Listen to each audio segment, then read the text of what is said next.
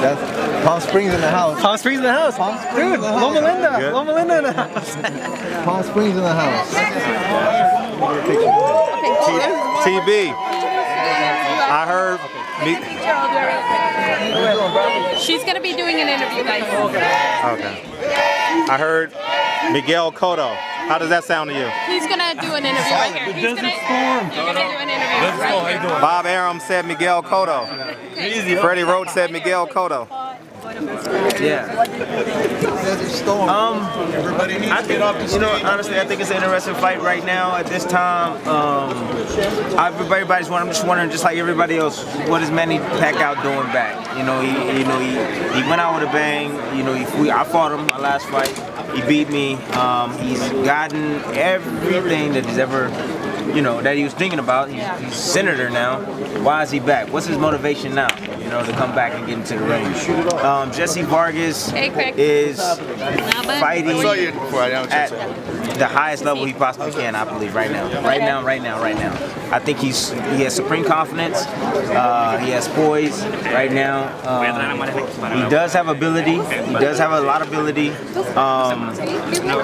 And he's a world champion. So he's gonna fight 30% better, I can tell you that much. He's confident going into this fight. He feels that he's the bigger guy.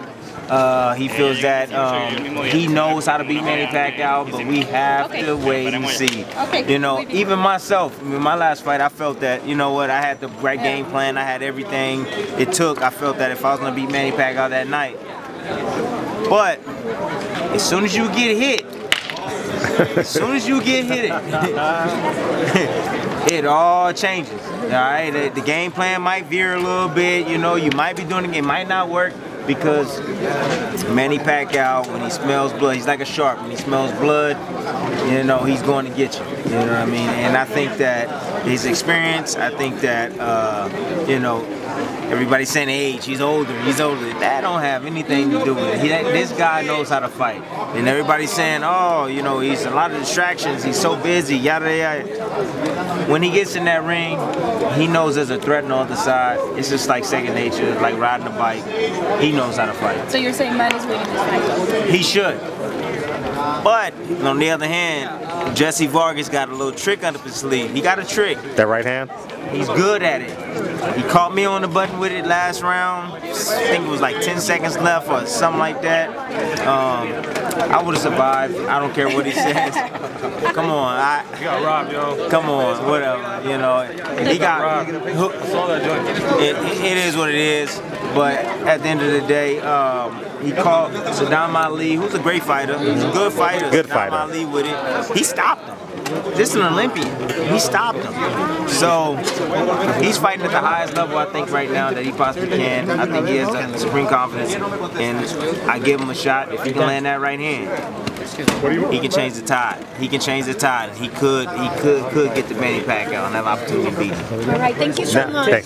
What do you think about the weigh-in, though? What was your reaction to it? That's him. That's honestly, that's. Yo, thanks, man.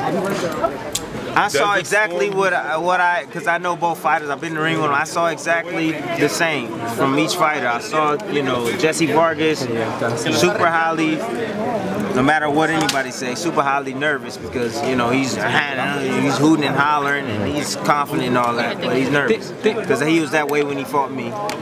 But confident as always. He's always confident, supreme confidence. He always has it. And then I just saw Manny just real.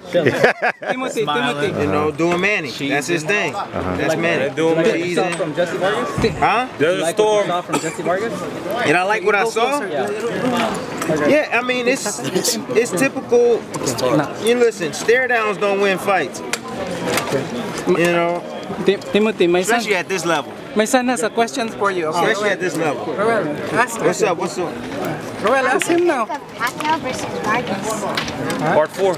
Roel, How do you think of Pacquiao versus Vargas? Who do you think's gonna win the fight? There you go. I don't know. I don't think so. So what's next for you, Tim? You obviously done gone through the top rank stable. You got to call out some fighters if you want to fight. Come on. Yeah, you do. You know you do because everybody know that I'll fight them. Everybody. Everybody know that I'll fight them. But you said you want a belt. You don't want to fight for nothing but a belt, I heard. All right, I'll catch you later. It's Barbershop Conversations. Hit the subscribe and the like button today.